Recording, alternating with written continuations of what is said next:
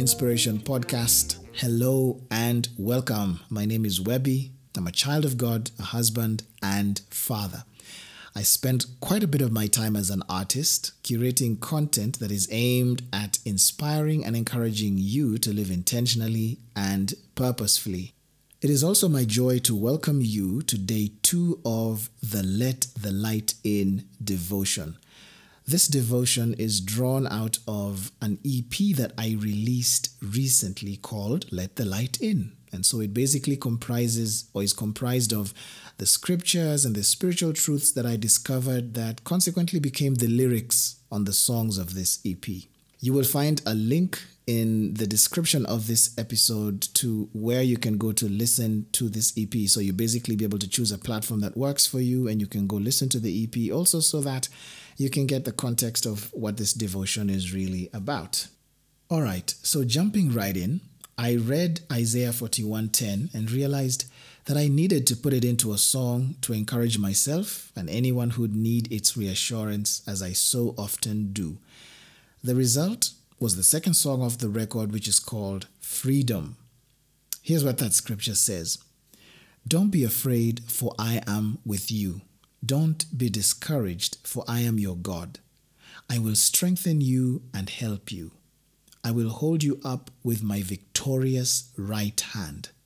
Oh, that's such a powerful promise to fall back on, especially in those situations when you're facing a mountain that you know you can't move with your wit. You've probably tried to and failed. But can you think of a time when you prayed and it felt like God was either not hearing you or like he was indeed hearing you yet choosing to stand afar off? Can you think of a time like that? Now hold on to that. We're gonna reflect today with that in the backdrop. You see, it's not unusual to feel that way when you're in trouble and it only seems to get worse despite the fact that you're praying earnestly to God. I mean, he is the one who said he will help you, right? And this moment, it feels like as if he's gone to lunch and you're all out there by yourself. In those situations, the first thing to remember is that God loves you unconditionally. The situation doesn't mean or is not an indication that he loves you less or that he forgot to love you that day. Okay? The second thing you need to know or to remember is that in this world, there will be trouble lurking around and you will in fact experience it in one form or another. In fact, Jesus said this in a scripture somewhere and I'll paraphrase this. He said, in this world, you will have many troubles, but do not be afraid, for I have overcome the world. And that's a very significant thing to take in and to hold on to. Because you see, accepting this truth allows you to then consider what your response should be when trouble does come around.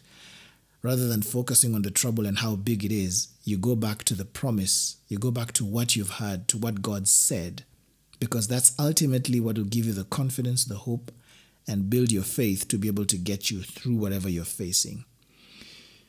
Understand that even when God's deliverance takes longer to come than you'd like, he is still working in you to develop confidence in him that is steadfast, no matter how much trouble you're facing or for how long it lasts.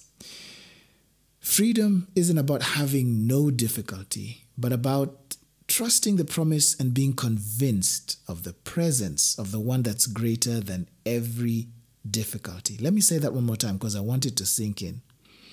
Freedom isn't about having no difficulty, but it's about trusting the promise and being convinced of the presence of the one that's greater than every difficulty. Now look, since you can't will yourself by your strength into this confidence and trust, God has also made his Holy Spirit available to live in and help you. In fact, 2 Corinthians 3:17 has this to say about him, and this is the bridge of the song Freedom. For the Lord is the Spirit, and wherever the Spirit of the Lord is, there is freedom. I love that. Because with this, you can now make and practice, in other words, live out the bold declaration that you are living in freedom, even if your outward experience suggests the opposite. Now you need to remember, You're going to go through situations that are not going to look or feel or even sound like freedom. So freedom isn't a disposition, it's a state of mind. It's a confidence, it's a hope, it's a trust. It's an understanding that there is something much bigger, much deeper than the circumstances you find yourself in. It's beyond or below the surface. And I really hope that by understanding this, you'll begin to look at your situations differently. I believe that this is the reason why Paul said, consider it joy when you face trials of many kinds, because these are the things that help you to build endurance and they strengthen your faith. Really, it's target practice. This is an opportunity for you to begin to ask yourself where it is that you generally put your hope in, or where you focus your eyes on to when you face circumstances that are unideal. Finally, let me remind you that him whom the Son sets free is free indeed, and no situation can make that any less true. I hope you found encouragement through this. If so, please consider sharing it and subscribe or follow on this channel for more.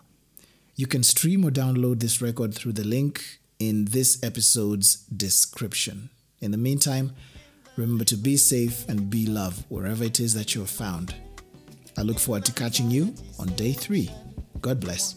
In the liberty section, I live free. In anxiety section, you won't find me.